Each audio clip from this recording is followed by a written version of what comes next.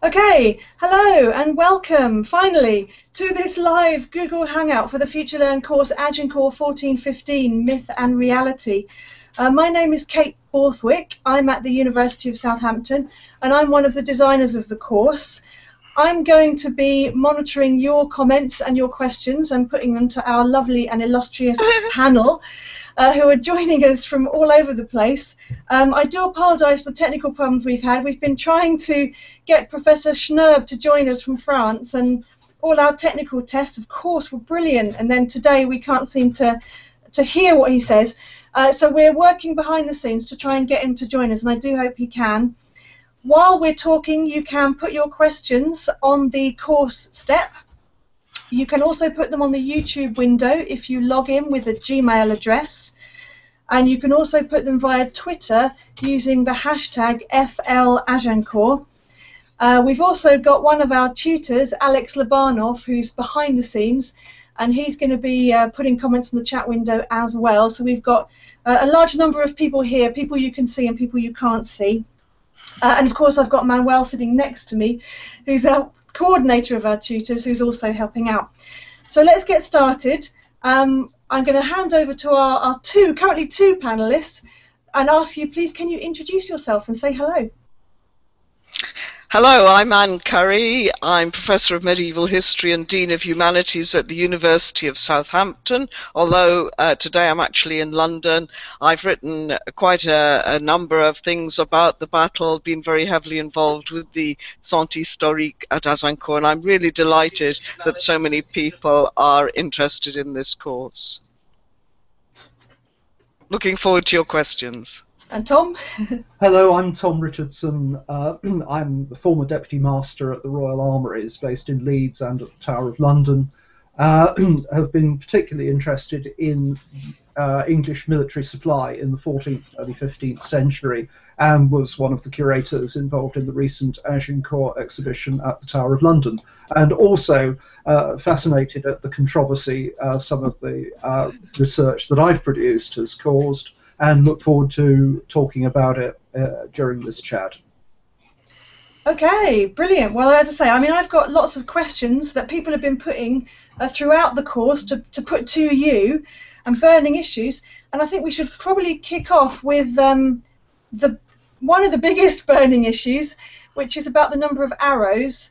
So we've had a lot of discussion from lots of different people after watching your video, Tom, where you and Anne talk about the number of arrows that each archer actually had with them on the campaign. I believe you say between 24 and 48, and people can't believe that. They can't believe there must have been more arrows that each archer had. What can you say about that? Well, it would be lovely if they had an infinite number of arrows. It would be absolutely marvellous, and then they could shoot to the full capacity of the longbow.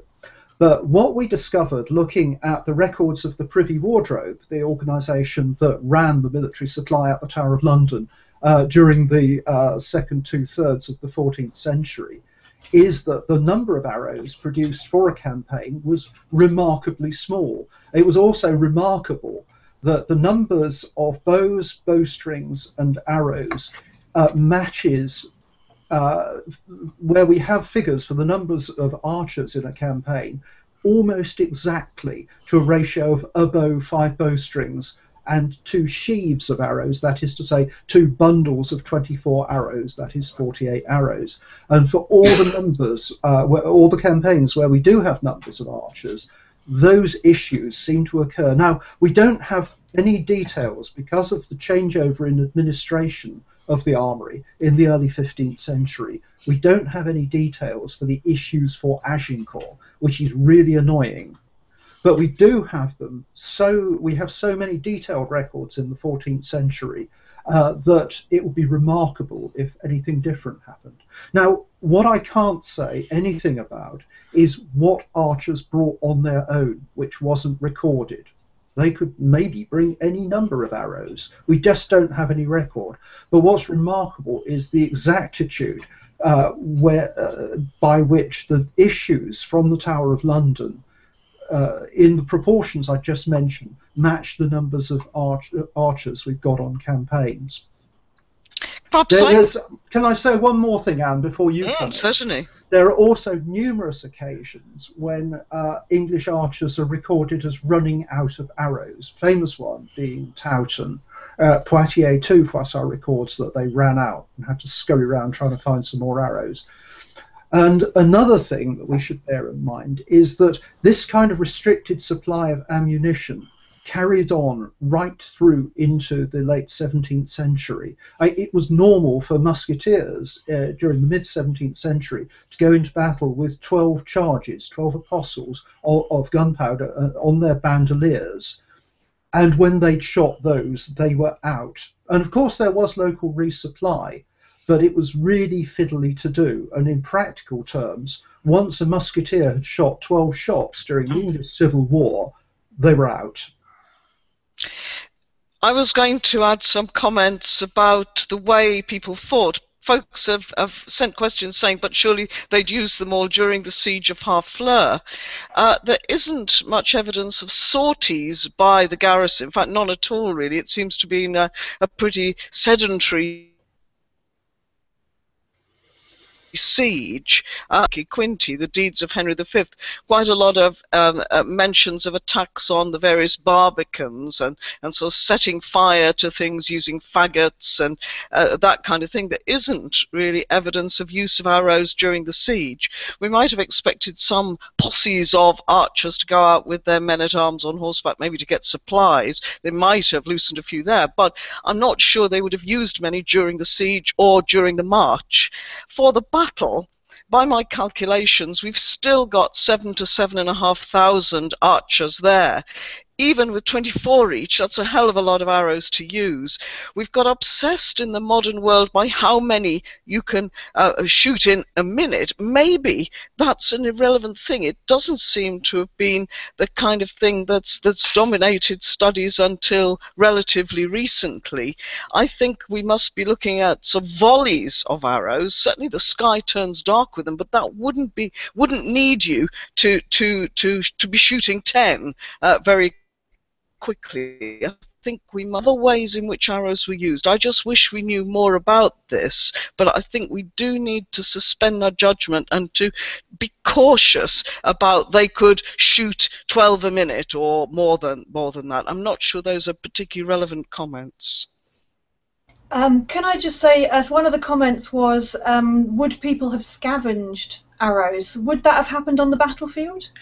We certainly know for other sieges later on that they would have gone to pick up what they could, and I see no reason why they wouldn't have done that afterwards.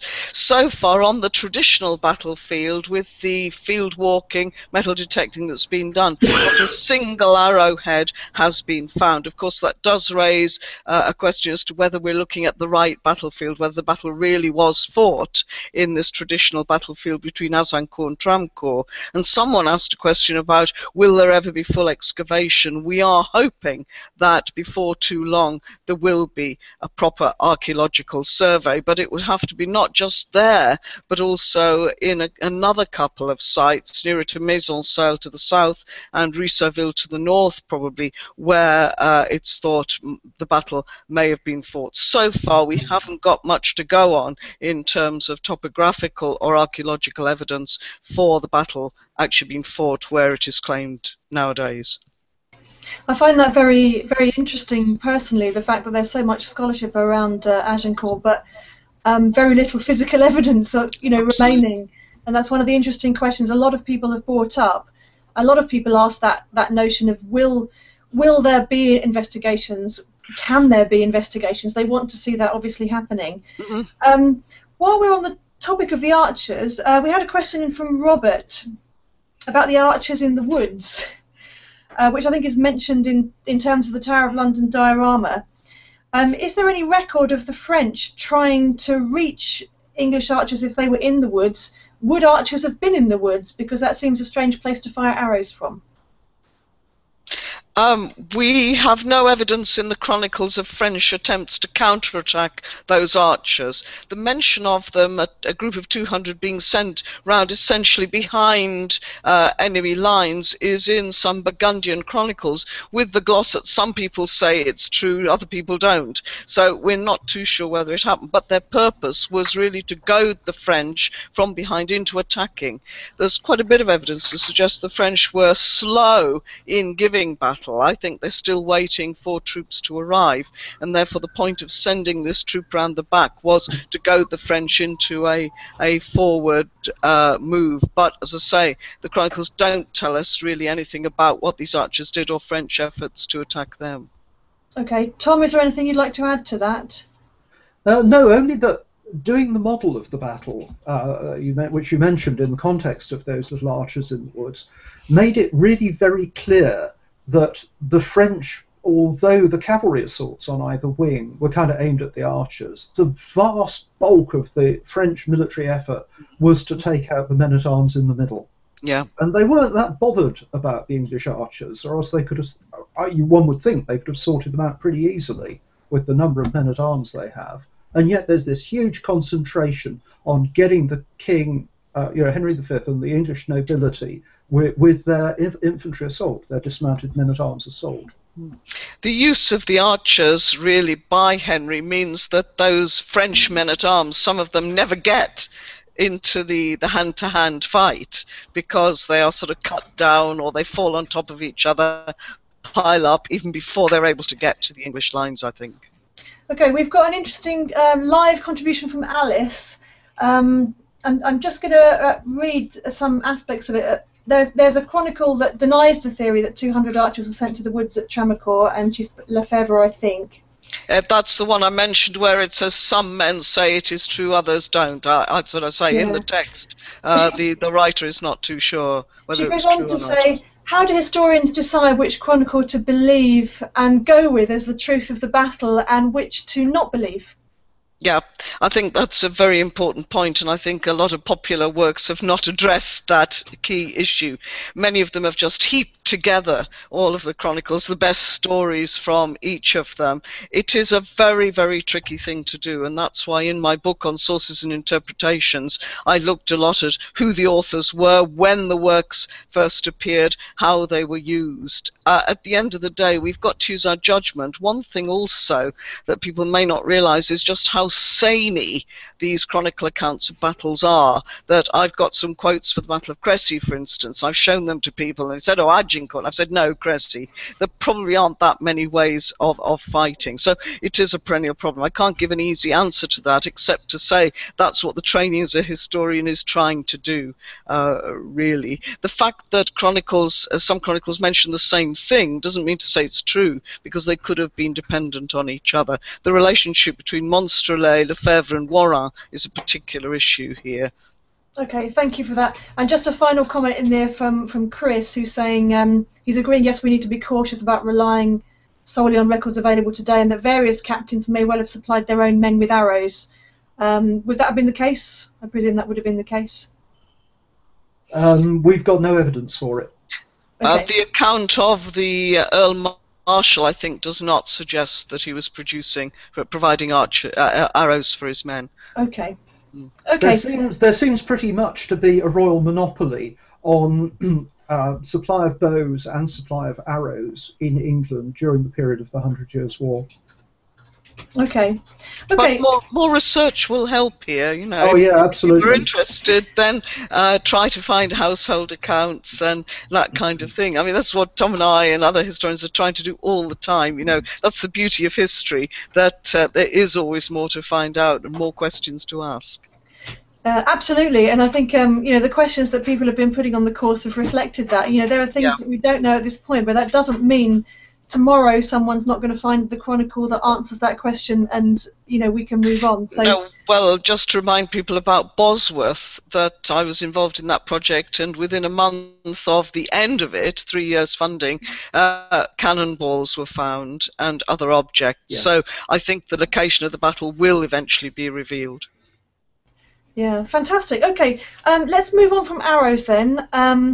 although obviously all those people out there that are still very into this issue, keep researching it, keep finding out more and sharing that information with us. So in the course we see lots of English documentation relating to the English Army.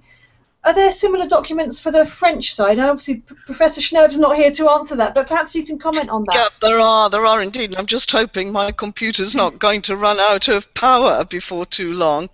There are quite a lot of payments. There are even muster lists for the army that gathered in Rouen in September, and so far I've identified about 550 dead from various sources, about 320 prisoners. I've got the names of about 1,500 other people I think could well have been at the battle. We're going to be trying by the end of March to put up some of this early evidence we have of the French. Okay, related to that, I've had a question in from Jill who says she's been, the muster rolls, there's the names of Welsh and Cornish people, and other places she's seen names of sort of German and Flemish and so on. Were there any mercenaries involved in the fighting from other countries? And if so, do we know how many? I think that we don't see mercenaries really. You're getting people from Brabant and that sort of members really of the aristocracy linked to the French aristocracy. We do, after 1415, there's quite a lot of Genoese and Spanish, I think, involved in the campaign to try to recover Harfleur in 1416, for instance. Later on in the 1420s, the French relied on a lot of Scottish troops. Of course, the French and the Scots were in alliance with each other at that point. The English may have had Portuguese support, very, very little of it though, and some Gascons in the army. There is believed to be one Welshman known to have fought for the French at Agincourt. Maybe there were more. Okay, thank you. As I say, Kate, I am a bit worried I may be cut off in a minute. It said 2 hours to go. It now says 7 minutes. So oh no, okay. Well, maybe just to say, if we lose you in the interim time, if you can find a cable to plug in and then rejoin us. Or go on another computer, absolutely. We can find a way to go forward. So we've had a lot of interesting questions about the sort of campaign in general, and Tina said that what she'd learned from the course was that the reasons for the expedition were at best dubious. The whole campaign, superb logistics, etc., was perhaps a shambles. England's win was due to failures on the French side. So, what's our reaction to remembering Agincourt? So, without Shakespeare, would we have forgotten Agincourt completely? What do you think? I think we would have done, and I think that Shakespeare play has so much to answer for. It was wheeled out again in the 18th and 19th centuries when we were at war with the French.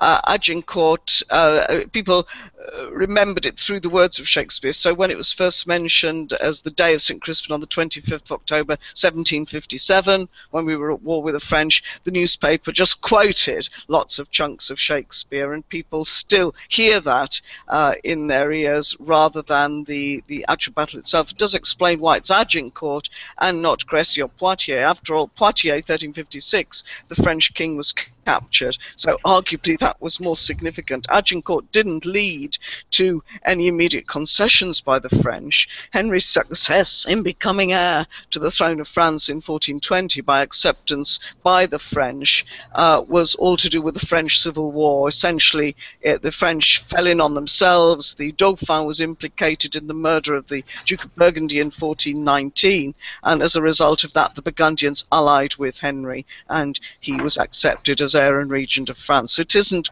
directly linked to Agincourt. Shakespeare's play, of course, moves straight from 1415 to 1420, and I think that has misled people. Henry actually has a big campaign in 1416 to try to save and rescue Harfleur, which is successful, and then between 1417 and 1419 he conquers Normandy. So there's a hell of a lot of warfare. People are less interested in that period 1417 to 19 because there are no battles in it.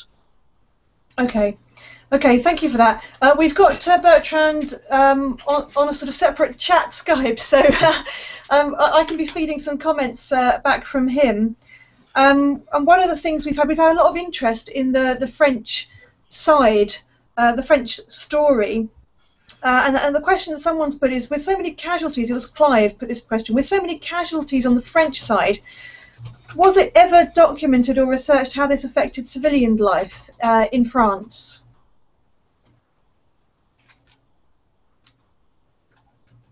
Anne, do you want to answer that? Or Tom, maybe? Oh, we seem to have had a... No, I don't. I would hope Bertrand could help us with that. Okay, I think Bertrand will be a bit of a gap while he thinks about that and types in a response. Anne, have we still got you? You seem to have frozen momentarily. Okay, well, let's move on to another question then. This is something, Tom, someone's put a question through. Matthew has sent a question through about Tobias Capwell's new book, Armour of the English Knight. What do you think of it? Can you tell us? It's a new publication, I understand, relating to armour at the time of Agincourt. What can you tell us about it? Toby's new book is one of the books that's come out of his University of Leeds PhD, which he did in conjunction with the Royal Armouries quite a number of years ago now. And this is the first sort of published output of it. And it's an absolutely excellent study.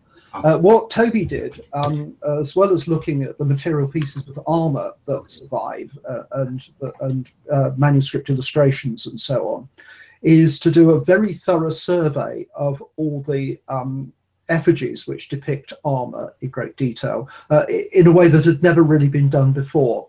And by comparing details of the way in which armour is depicted in the effigies, he's shown that you can actually distinguish between different centres of manufacture in the armour that's depicted on the effigies, and suggesting that rather than producing generic armours for the figures on the effigies, that artists are actually representing very accurately the armours that were worn by, or at least available to, the men-at-arms as depicted. And so, armed with all of that, Toby's book really covers the first half of the 15th century, and does so in more detail and with more published source material than any other publication on the subject. It's an absolutely excellent read, and I recommend you all go out and buy it. Available from Tom Delmar's Arms and Armour Specialist Auctioneers, who have published it for Tom. Okay, I think you were going to wave a copy of it there, weren't you? I can do that in front of the camera. It's just out of reach, actually. Okay, well, as I say, just to update people, we've got Bertrand sort of at length through chat, and Anne, I hope will be trying to join us. I believe her computer is probably blown up, but I think she'll still be trying to join us. So, Tom, I wonder what your take on, this question we've had in, when we remember Agincourt, are we remembering the battle, do you think, or are we remembering Shakespeare, or are we remembering Henry V? What do you think about that? Oh, yes. Well, it's an amalgam of all those things, really, isn't it? It's interesting the way historical events, exactly what Anne was saying slightly earlier, the way historical events are sort of trotted in to help us with the present. Another example of that is you see in the museum display where at the beginning of the Napoleonic Wars, when at a period when invasion of England by France is threatened, with the Grande Armée massing on the coast with barges preparing to invade us, at the Tower we put on a display of the Spanish Armada with Queen Elizabeth I addressing the troops at Tilbury to remind the populace that last time a great fleet tried to invade England, we managed to beat them off by brilliant naval tactics and fighting in that way. And if you look at the way in which Agincourt is remembered, it's quite often at a time when it's good to remind the English people that we're really good at fighting off continental foes. For example, the connection between the film of Agincourt and the Battle of Britain and the Second World War is very, very close. And as Anne was saying, it's the time of the Napoleonic Wars when we're reminded about it entirely, and previous wars with France, when we're reminded of what went on through Shakespeare. So it became a trope quite early on, and it's thanks to Shakespeare that happened, in my opinion. Okay, thanks very much. Anne, you've come back to us. Can you hear us okay? I can hear you, but can you hear me? Yes, I can hear you fine. Good. Ah, good. We were just talking about a question about what we're actually remembering when we remember Agincourt. Is it Shakespeare? Is it the battle? Is it something else? Well, I mean, I think it depends maybe who you are as to what you're remembering in this. I mean, I think as historians, we would want to be remembering the sort of the actual event itself, and to have a curiosity about it, to want to explain why it happened in the way it did, what its effects were. But I'm afraid I still feel that for many people, there's a lot of jingoism involved in the remembrance of the battle. It gives them pleasure to recall this sort of great moment of English success, if you like. I think that's the difficulty with it. Okay. Can I ask another question, changing the subject again? From David, we've had in the week. This is about spies. We had a lot of questions about this, and Alex and I talked about this in the tutor review. So David's saying, I would like to know if there's any hint of or knowledge of the English or French using spies during any part of the campaign, and why wasn't this effective if there was?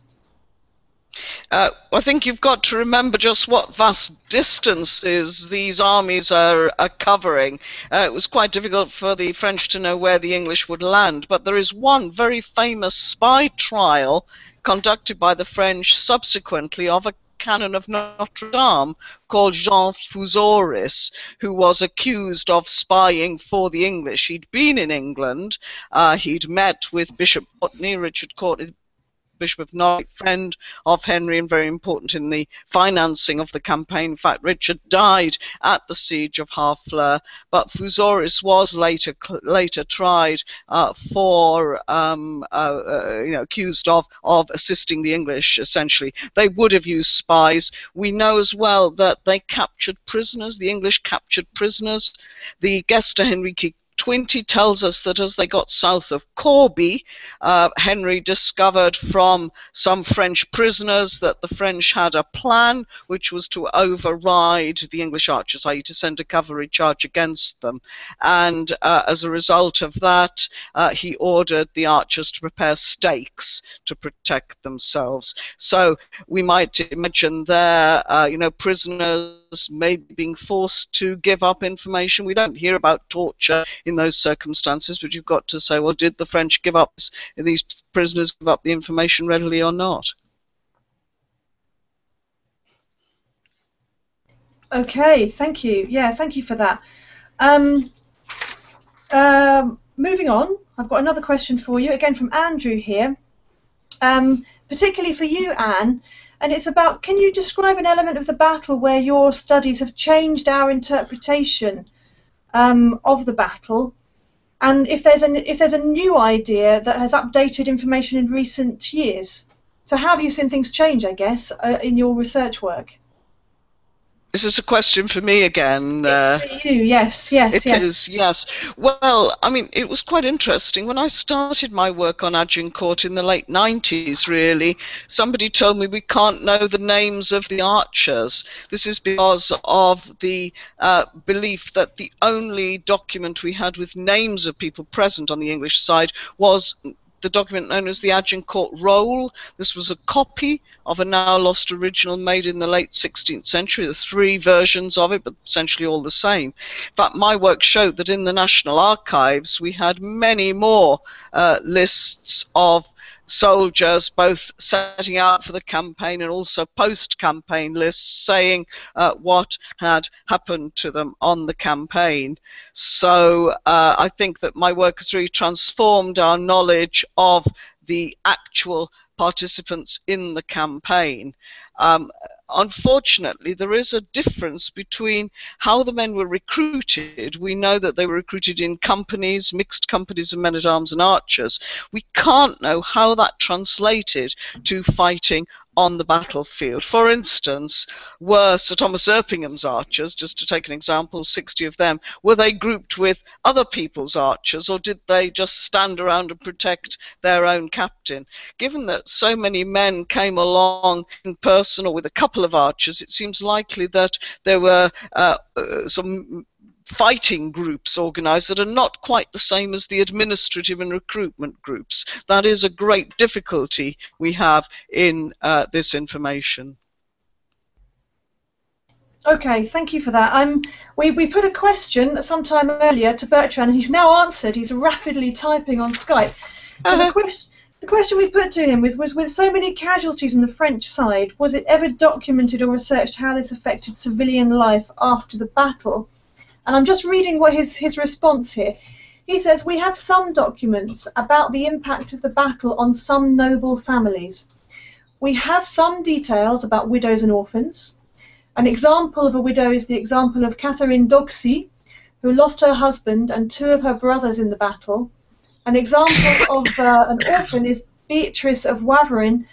She lost her father, Robert, Lord of Waverin, and her only brother, and she became the only heiress of her father. And she married Gilles, Lord of Burlet, and this nobleman, and had to take the name and coat of arms of the Waverin family to avoid the extinction of its name. We know that widows concentrated many lands in her hands, and there were many new weddings after Agincourt, apparently, in France. So thanks, Bertrand, for that response. And he's also added, I could add that some noble families were almost annihilated. The ducal family of Bar and the noble family of Craon, for example. And these facts are well known, so there obviously was a huge impact in France. On that note, we had a question in, let me find it, from Fiona, just to everyone really. What provision was there made on the English or the French side for widows and orphans as a result of the battle? I don't think you'd expect anything sort of different, but one interesting thing is that Henry V allowed the wages for the whole campaign, even for men who had died at the battle. And that means we don't know how many English died at the battle. That would mean that their executors would have been able to collect pay, or to be entitled to pay, at the 6pence a day for archers, a shilling a day for men-at-arms, for the whole campaign. Maybe it was aimed at that. In France, there are certainly cases as well, and I'm sure Bertrand would, if he had opportunity, said more about them, of men who were missing, believed dead, and that was a very difficult situation, as it is in modern warfare, where widows could not get access to the inheritance because it wasn't clear whether their husband was dead or not. There is a pardon to a man who was going round with selling information, supposedly from a list of prisoners, that it's not clear whether it was a justifiable list of prisoners or whether he was just giving out false information, maybe false hopes as well. So as Bertrand said, the disruption in French noble and gentry families was substantial. There's been work done by someone at the University of Bordeaux to plot all of these names on a map to show that the loss of life from the gentry and nobility in, say, Upper Normandy, Picardy, Artois was particularly high. It's not a national effect for the French, but very much a local effect. Okay, thank you for that. We've had a question in from Charlotte saying, other than the obvious reasons like Shakespeare's play and the recent anniversary, why is Agincourt remembered? Are there other battles in the 100 Years' War which have been so thoroughly studied and commemorated? Tom? No. No. No, essentially, excuse me. Essentially not, because Agincourt has the Shakespearean link, which we've talked about before. before, and it seems to mean something more than just the events of the 25th of October 1415. There has been more work done recently on Crécy, and there's a dispute there as to where it was fought, but the English success, of course, at Crécy didn't lead to negotiations either. It led to the capture of Calais by Edward III, but remember that took a year-long siege, so that battle didn't give him an immediate advantage against the French. In 1356, a much smaller English army under the Black Prince captured John II, King of France, and that is absolutely crucial. It forced the French to negotiate, and they gave up essentially half of France to the English there. But within 9 years, there'd been a change of king in France. The King of France, then Charles V, had lawyers advise him that that treaty of 1360 that had given so much land to the English wasn't a valid treaty, and therefore the war started again. The French were able to invade English-held territories very quickly, and the English were not expecting attack and therefore lost these areas extremely quickly. So those two battles are significant in historical terms, Poitiers more significant in terms of decisive battle, but maybe because the English lost things very quickly, that's another reason why they have not been so remembered. I think it's Henry V himself, Tom. I don't know what you feel about it. He's a much more glamorous figure than Edward III. Yeah, he does seem to be more glamorous, certainly in the way in which he's remembered.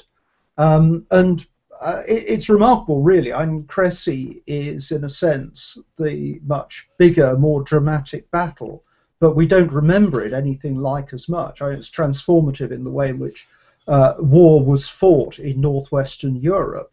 It's sort of the end of the great cavalry charge for 3 or 4 generations. Because of the success of the English longbows over French cavalry. And what's remarkable is that the French continue to use cavalry against English armies of longbows and ultimately succeed. They don't at Agincourt, but they do after that. It's very, very interesting how it's part of a continuum, really, of engagements, and by no manner of means the largest of them. Mm-hmm. Okay, thank you. It's quite important to note that Charles VII's military reforms in the 1440s included the raising of many more longbowmen. So the French realise that perhaps they've got to beat the English at their own game. And the Franc Archer remains significant. It's probably some of those that come over to help Henry Tudor in his attempt to take the throne in 1485 and to win the Battle of Bosworth. But I think also gunpowder artillery is significant. I think the final battles of the war, Formigny in 1450 and Castillon in 1453, the French have the advantage of substantial field artillery. Yeah. Okay, while we're talking about the 100 Years' War in general, we've had some people, Tom, asking about the model which we feature in the Tower of London video. And I understand that model's moving to you in Leeds at the Royal Armouries, and it's going to be part of a bigger exhibition. Could you say something about that? Do you know when that's going to happen? That's due to open in the Royal Armouries in Leeds towards the end of May. I'm sorry, I don't have the exact date for it, but it'll be a partial redisplay of the War Gallery at the Royal Armouries Museum in Leeds, for anyone who knows it, which will involve the whole of our medieval display being redone and incorporating the model from the exhibition, which will sit actually in a way alongside our other famous battlefield model, the Siborne model of the Battle of Waterloo, which forms the sort of other end of that story of England fighting France in years ending with 15. Okay, thank you. I mean, people who are watching, if you have the chance to go to Leeds and to visit the Royal Armouries, it's a fabulous museum, and if you see the model there, it's wonderful. And so, tell us on Twitter what you think of it and your experience of that down the line when you can go and visit that model there. I've got a response from Bertrand. So we put a question to him on Skype from Anthony saying, why did the French get so much wrong at Agincourt? And Bertrand has responded. The French did not make many mistakes during the campaign, but there were many tactical mistakes on the battlefield. My opinion is that the French army had no real leader, and it's Bertrand's opinion, and it could be contested, the only French prince who had the experience of a pitched battle at this time was the Duke of Burgundy. But the Duke was excluded from the royal government and did not join the army before Agincourt. So, Anne and Tom, what do you think of that situation? So, what did the French get wrong? How did they get so much wrong? Bertrand has said it's about tactical mistakes on the battlefield. Yeah, I agree with that. The commander on the day was the Duke of Orleans, only 21 years old, but the sort of leading royal, if you like. And he had no military experience. It's clear there are divisions amongst the French, and it's easy to be wise after the event, but a number of French chronicles say there was a debate between the headstrong young men like Orleans and Bourbon against the older men, d'Albret and Boucicaut, the consul and marshal, who urged caution against the English. After all, there had been plenty of English soldiers. The Burgundians had used quite a lot of English archers and men-at-arms in the civil war against the Armagnacs. They know how effective the English could be, and therefore they're not necessarily too keen to give battle. But the other thing I'd say is that there is no way you can train an army against a barrage of arrows. Tom, is there anything you'd like to add to that?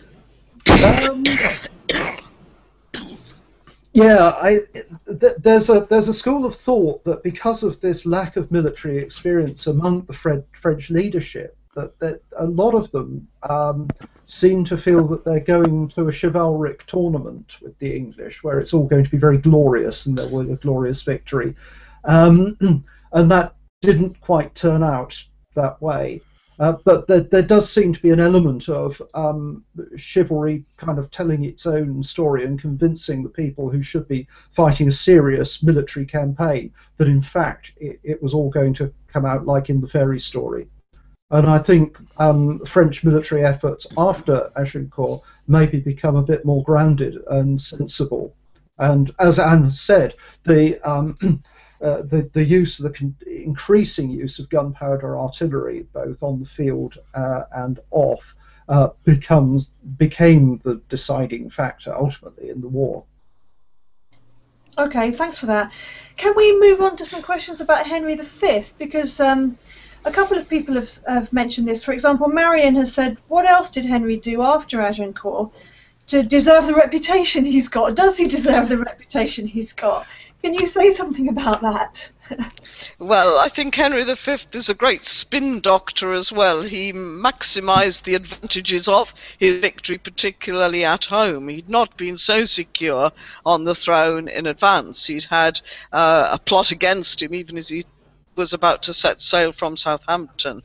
But his reign becomes a very militarized reign. Remember that after 1417, the middle of 1417, through to early in 1421, Henry is absent from the kingdom. He is obsessed, really, by his campaign in France, and he does conquer Normandy. So there's another achievement, an amazingly successful campaign, systematic conquest of a territory that has a lot of fortified centres in it. Castles such as Falaise, which you can visit still today and see just how well defended it was, and towns such as Rouen, which was besieged for 6 months, the largest place ever taken by siege in the whole of the 100 Years' War period. So Henry has some other military successes to his name. But work on Henry V by Christopher Almond, and in a forthcoming important book by Malcolm Vail, to be published by Yale University Press, suggests that Henry was a very impressive individual. He was into absolutely everything. He tried to reform the Benedictine monasteries during his reign. He was very active in the Papal Schism. For instance, he has the Emperor visit him in England in 1416, that he was a very clever person, a great intellectual, someone who kept great tabs on what was going on in government. In Malcolm Mercer's book about him, which is Documents from the National Archive collections about Henry V, there is a memorandum list of sort of things to do, rather like we all put, you know, remember to write to Inland Revenue, or sort of write book, or article due next month, that kind of thing. Similar kind of list. Henry's annotated it himself, and the range of business that he is dealing with is phenomenal. So he'd be a pretty impressive CEO of a modern company, I think. Okay, thank you. Tom, have you got anything you'd like to add about Henry and his spin doctor skills? Only to echo exactly what Anne said, and also to note that rebellion wasn't long ago. The Battle of Shrewsbury was only 12 years ago at Agincourt, and the fact that Edward III had been so successful is largely connected, I suspect, at that time in the public mind in England, with his military success. And so being on the continent in France, winning battles, was very important to being a good king in England in the early 15th century. Okay, thank you for that. I mean, related to this, we've had a question from Lauren. It's quite long, so bear with me. After the battle, King Charles married his daughter Catherine to Henry and named him, or Henry's heir, as his heir. Henry was still campaigning against the French when he was married to Catherine. Why is this, as he's married to a French princess and has been named as heir? And also, how would Catherine have felt, do you think, about her husband fighting her own people? Where would her loyalties have been? Do we know? I think what's missing in that interpretation is the French Civil War. It's Shakespeare's fault again. He takes us straight from the Battle of Agincourt to the marriage to Catherine. In fact, Henry has to invade again in 1417. And what then happens is the French try to unite against him, but they can't because of this great division between the Burgundians and the Armagnacs, or Orleanist group. Of course, the Orleanists are damaged by the fact that the Duke of Orleans has been captured and is a prisoner in England. So the leader of the Orleanist group by 1419 was the Dauphin Charles, not the same Dauphin as was round in 1415. In fact, there was another one in between, but Charles. And Charles was involved in the murder of the Duke of Burgundy. That murder occurred on the bridge at Montereau. It was meant to be a reconciliation, a kind of east-west prisoner exchange, almost a shaking hands on the bridge that will unite against the French. And it went terribly wrong, and the Dauphin's henchman, assassinated the Duke of Burgundy. That meant that the Burgundians, who at that point controlled Charles VI, the Queen Isabeau, and Princess Catherine, allied with Henry. And so it was through that factionalism, if you like, and Henry exploiting that he was able to negotiate a treaty with Charles VI in 1420. He put forward very serious demands for that treaty. Essentially what he's doing is protecting Charles, if you like, against the Orleanists, allying with the Burgundians who control the king at that point. And so when Henry marries Catherine and is accepted as heir and regent by that Treaty of Troyes in 1420, he is fighting for the King of France. That treaty has a clause in it saying that he will restore to Charles VI, he will continue fighting until every area that is held by the Armagnacs is recovered. So in fact he's fighting in the name of Charles VI because he is his heir and his regent. Of course, it's the division within the French royal family, we must imagine here, but that is the reason for all of this. Now, no doubt Catherine would have been as upset as many people in this division within France itself, because that is what allows the ancient enemy, the English, to such an advantageous position in France. Okay, thank you for that. And currently Manuel next to me is putting that question to Bertrand as well to see what he might want to add to that. Anne has sent in a question about history in schools, actually. Does the panel think that enough is taught in schools about the Battle of Agincourt? What do you feel about that? Tom, do you want to take that first? What I think personally is that not enough is taught about world history in general in schools because of the way history studies are structured. Most students who are looking at it in secondary schools in particular are looking at England in the 19th and 20th century and really don't get much of a look in at the Middle Ages at all, let alone world history, and to get some Asian history on the curriculum so that we all knew when the Tang dynasty was, for example, might be a really good thing now. So I think it's a wider question than studying Agincourt at school. I think there's a whole question of looking at world history and how it's treated, personally. And of course it does raise interesting points with the current EU debate. I think we do have to understand Britain's sort of relationship with Europe, one of antagonism in the past, and then one of peace really in the present. I think maybe to understand the development of the English monarchy as well, it's quite important to look at wars like this. There is a direct link between the origins of our parliamentary democracy and warfare, because the kings needed money to go to war, and from the end of the 13th century onwards, from the reign of Edward I, in order to go to war, they needed the commons in Parliament to agree to taxation, and that's just such a fundamental thing. By contrast, in France, the king could levy taxation arbitrarily. You might have thought that gave the French an advantage. However, they had to wait until there was a situation of emergency. So in 1415, Henry can plan ahead for the campaign and get parliamentary consent and support for his campaign. Charles has to wait until Henry's actually landed in France before he starts collecting taxation in order to raise an army to resist him. Okay, thank you.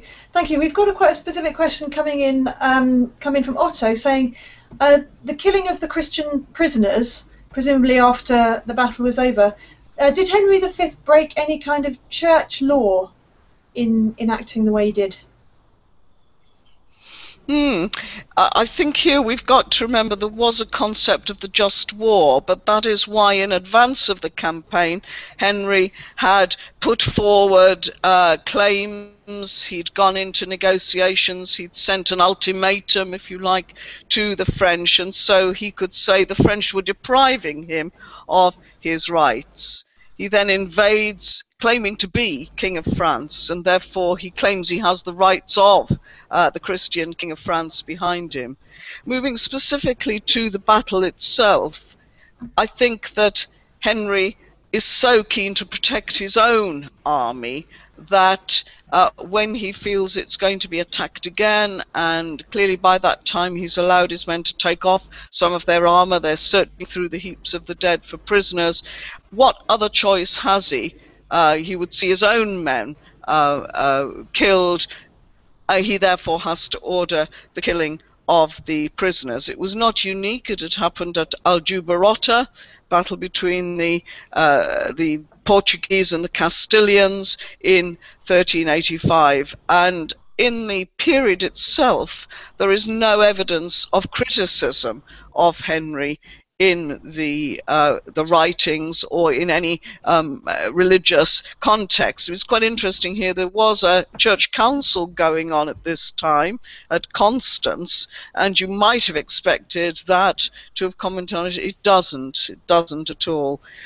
So therefore I think it's the sort of thing that offends modern sensibilities, but we must remember it is still within a battle situation, and any commander would protect his own army come what may.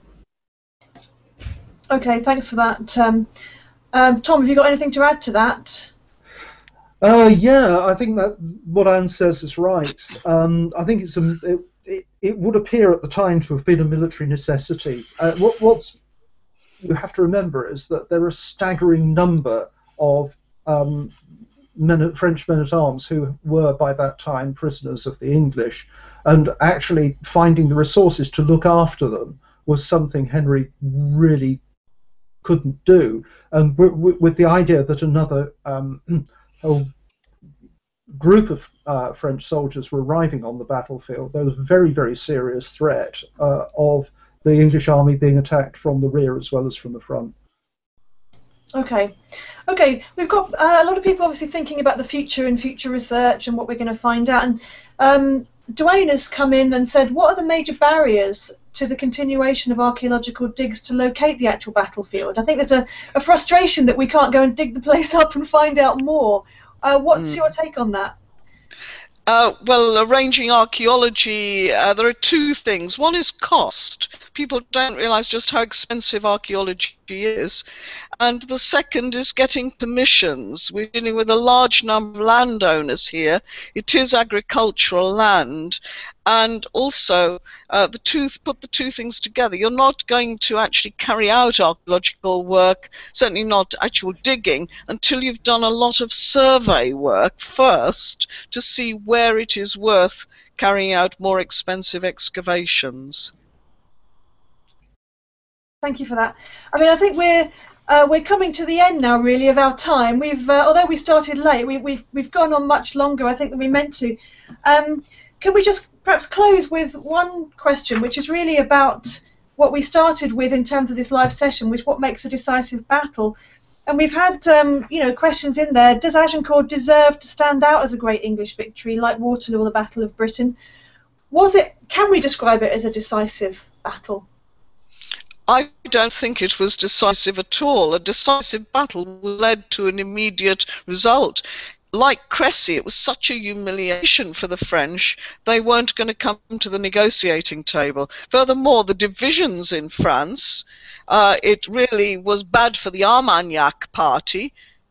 They were the main prisoners. Quite a few key Burgundians had been killed, but not the Duke of Burgundy himself. And you could argue that it gave the Duke of Burgundy an advantage in the civil war because it sort of damaged the Armagnac party so much. So it encourages the civil war in France. But most importantly, the French thought would be able to get Harfleur back. And in 1416, they besieged Harfleur by land and sea, and that could have been quite a serious thing. In fact, we know that the Earl of Dorset, who was the captain of Harfleur, wrote back to Henry in the early months of 1416 saying, if you don't rescue me soon, I'm going to abandon Harfleur. So that is the real test. And it is a campaign. Henry raises an army of 7,500 in 1416. In fact, it is sent as a naval expedition, and it wins a battle on in August 1416, and that Battle of the Seine, you could argue, is the really decisive battle. Without that, had Henry lost Harfleur, he couldn't then invade it again in 1417 and undertaken the systematic conquest of Normandy. So I don't think Agincourt is decisive. It seems more because of its post-history, particularly from Shakespeare onwards, and also even down to the present day with the Olivier films and the plays, but also the way Agincourt has got into our national psyche. It is the only medieval battle, I think, where, for instance, you can have Agincourt Solutions as a management company, Agincourt Power Cleaning, Agincourt Care Homes. There's no other battle that's come to that, and I think that has made us think it must have been more significant in 1415 than it was. Okay, thank you. Tom, have you got any thoughts to add to that? To be a decisive battle, a battle has not only to be conclusive on the field, but also have major political ramifications, and that ultimately is so decisive battles are only decisive with hindsight. If they achieve political aims, achieve major political changes, then they're decisive. If they didn't, however conclusive they were, they're not, and Agincourt wasn't. Okay, brilliant. That's a nice spot to end. I've got one last comment from Bertrand, which is not related to that question. It's related to a much earlier question. When we talked about Catherine of France and where her loyalties lie, he says, Catherine of France was married in 1420 at the time of the Treaty of Troyes. The treaty was a treaty of peace, and her marriage with the King of England was an essential fact, creating a new alliance between the two kingdoms. And we have to remember that Catherine was not the first princess married to a prince who was a former enemy of her family. So, you know, I think it's the lot of the royal woman in medieval times to experience Well, these perhaps I can things. just add in a physical manifestation of that. At her coronation banquet in Westminster in February 1421, there was a table decoration. And it had on it a little rhyme, par ce mariage pur, la guerre ne dure. By this pure marriage, war will cease. So I think it's emphasis as a marriage of peace, and the idea that the heir, the eventual Henry VI, was descended not only from Edward the Confessor, the great saint of Westminster, but also Saint Louis. They thought in 1420 that the future was very rosy, with a double monarchy in prospect, a union between England and France. Of course, the history of Europe has been very different. Okay, thank you. That seems like a good spot to end. Thank you very much to our panelists, and thank you very much to all those people out there who've been watching and putting your comments on and your questions. We haven't been able to answer everything, and I'm sorry about that, but we've still got a few more days of the course, so keep putting your ideas on there, and our tutors will be dealing with them. I do hope you've enjoyed the Agincourt course as a whole. We've certainly very much enjoyed it, and we hope to see you again next time we run the course. And a lot of you have made recommendations for us on courses you'd like to see, for example, about the 100 Years' War, about Henry V. Keep those coming, and we'll see if we can make those happen. And I do hope you continue your interest in Agincourt. So thank you very much. Goodbye from me, and goodbye from our panelists. Bye-bye. Goodbye. Goodbye. Goodbye. Goodbye.